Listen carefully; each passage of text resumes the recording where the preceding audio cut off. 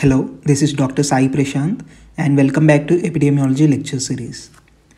In this video, we will discuss about the concept of causation. To begin with the definition, causal association is an association between categories of events or characteristics in which an alteration in the frequency or quality of one category is followed by a change in the other. The practical purpose of discovering relations is to find possibilities of a disease prevention. So if you can identify the causal factors, there is a chance of preventing a particular disease. A simple example, smoking leading to cancer or smoking causing cancer. So in this example, the association between smoking and cancer is a causal association. Types of association. There are many ways in which categories of events or circumstances may be related. With respect to each other, two categories can be related as not statistically associated, statistically associated. So, under statistically associated, there are two types. One is causal association, the other is non-causal association. And a causal association can be direct or indirect. Let's look into each association briefly.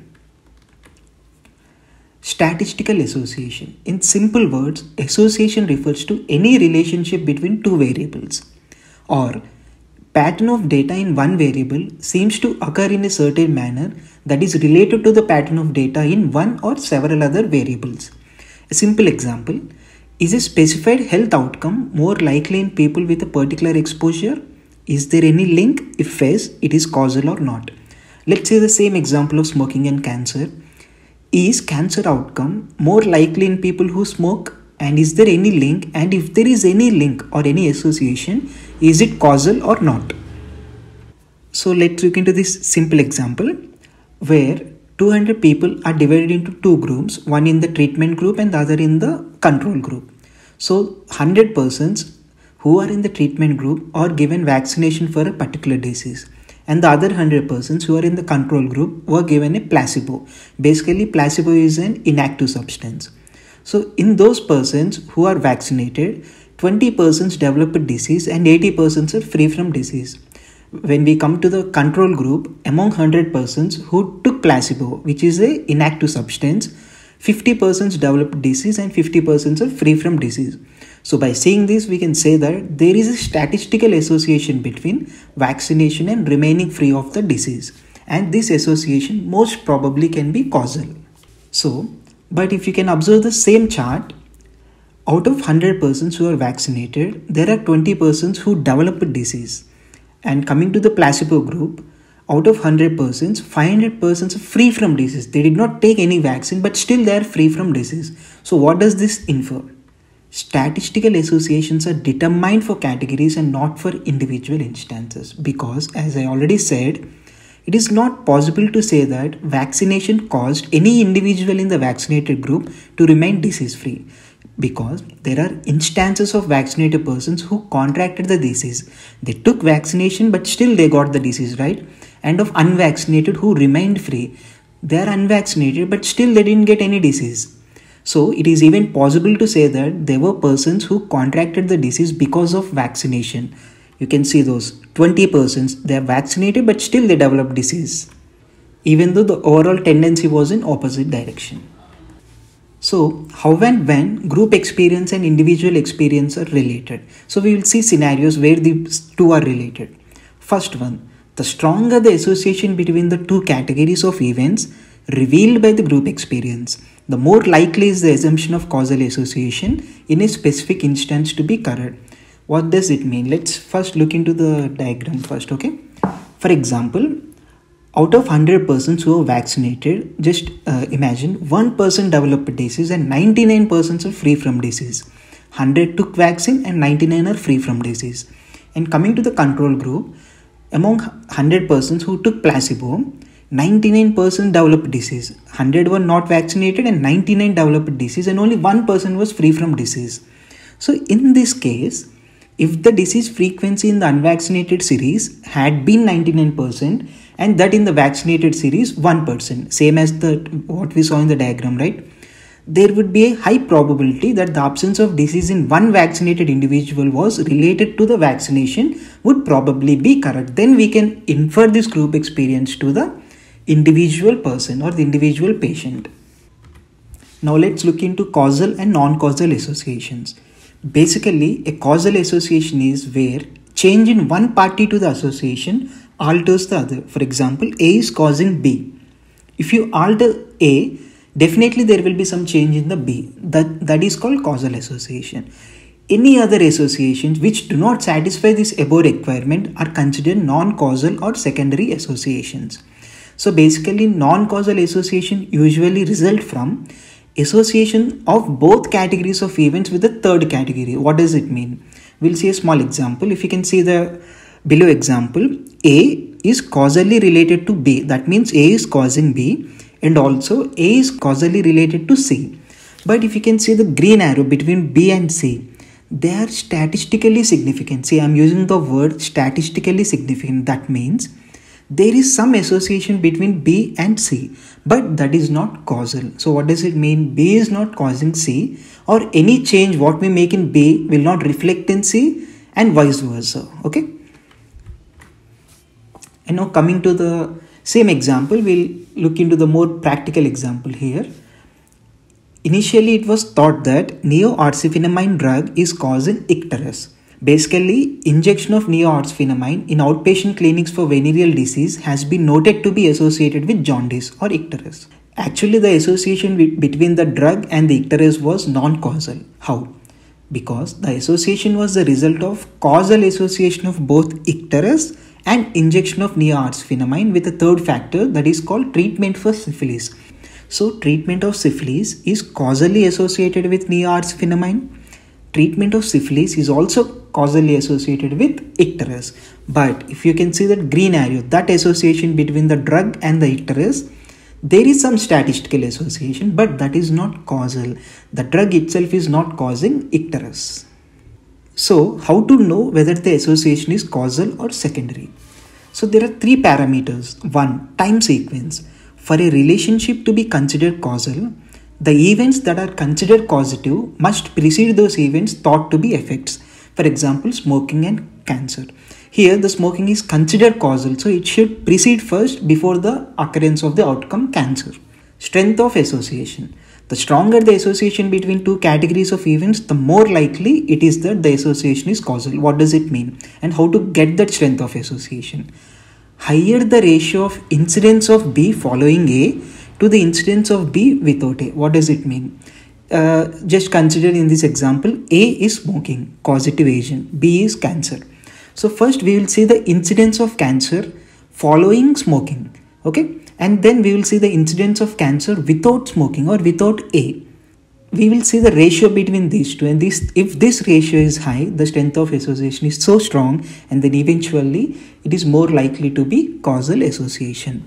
The third one, consonance with the existing knowledge. So there are three parts in this. One, whatever causal hypothesis we derived through epidemiological studies should have support from the existing knowledge of cellular or subcellular mechanism, more of biological part here. And the second one, evidence that the distribution of the disease in populations follow the distribution of the supposed causal factors supports a causal hypothesis. Last one, evidence obtained through exclusion may be pertinent. What does it mean? So the more extensive efforts you make to explain the non-causal association between two variables, and if you realize all these are unsuccessful, then the chances of causal association is more. Now coming to the direct and indirect causal association, as I already discussed, causal association is of two types, direct and indirect. A direct causal association is simple, that is A causing B. Whereas in indirect causal association, a third variable occupies an intermediate stage between the cause and effect. A is causing D and D is causing B. So A is causally related to B, but here it is indirect because there is an intermediate variable that is between the A and B. So we will see an example.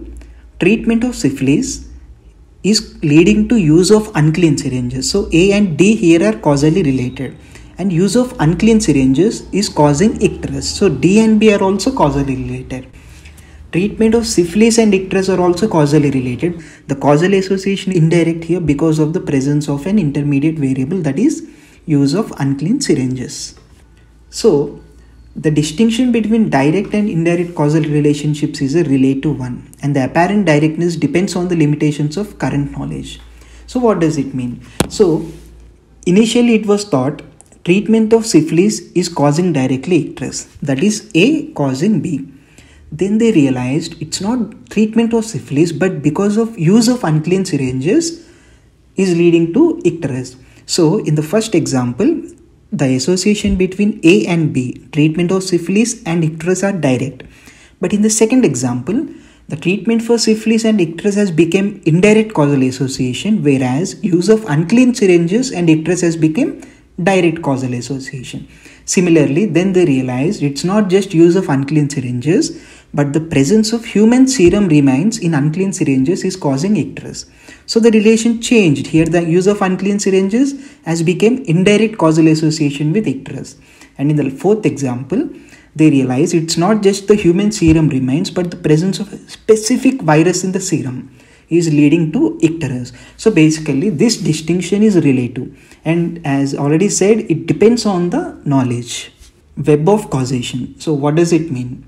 Generally, the effects or outcome are not dependent on single causes. So there is no single causal factor that causes the outcome. There are many sub-causal factors. For example, A is causing B and B is causing C and so on till K. Just imagine K is the outcome. So basically there are many causal factors in between, but among all the causal factors, one factor that is very close to the outcome, for example J, is considered as the most important causal factor. So the longer the chain, the weaker the association. So in order to prevent the disease, what we have to do? First, find an element in the chain which is sufficiently close to J. That is, as I already said, J is a very important causal factor. So we will identify an element which is very close to J, G, H, I, whatever it is, which plays an important role in the development of the disease, and eliminate it. So we try to break the chain which is very close to J. So once you break the chain, eventually, there is no chance that the disease will occur, right? Let's look into the example of treatment for syphilis and icterus. First, look into the blue boxes where I have coded them A, B and C. A, treatment of syphilis, which is causally associated with neo-arsphenamide and is also causally associated with icterus. But the relation between B and C is non-causal. It's just statistically significant.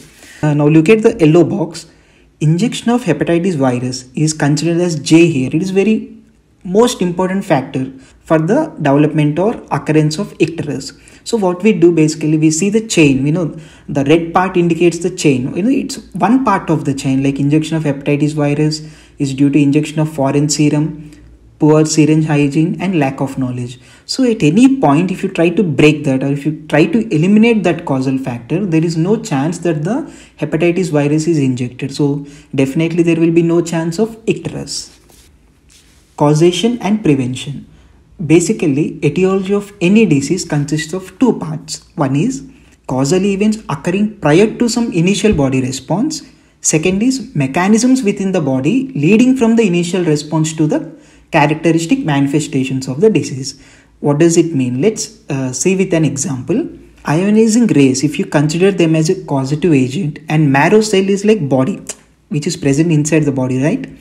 And the mutation and terminating in the death of the patient is considered as the manifestations of the disease.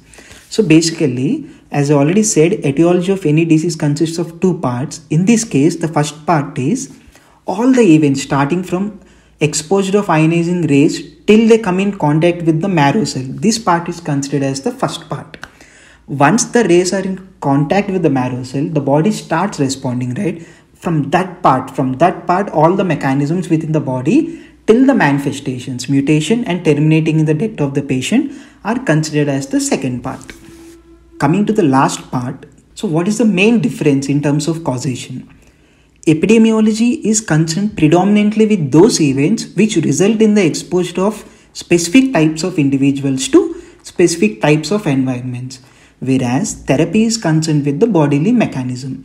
In simple words, for example, a therapist is more concerned on understanding that deficiency of pancreatic secretion is an important cause of diabetic mellitus, because he knows that once he can correct that, once he can remedify that deficiency, all the symptoms will eventually significantly will get decreased. Okay, but epidemiology, as we already discussed, we are more concerned on the prevention part, right? So we think what caused the pancreatic deficiency here.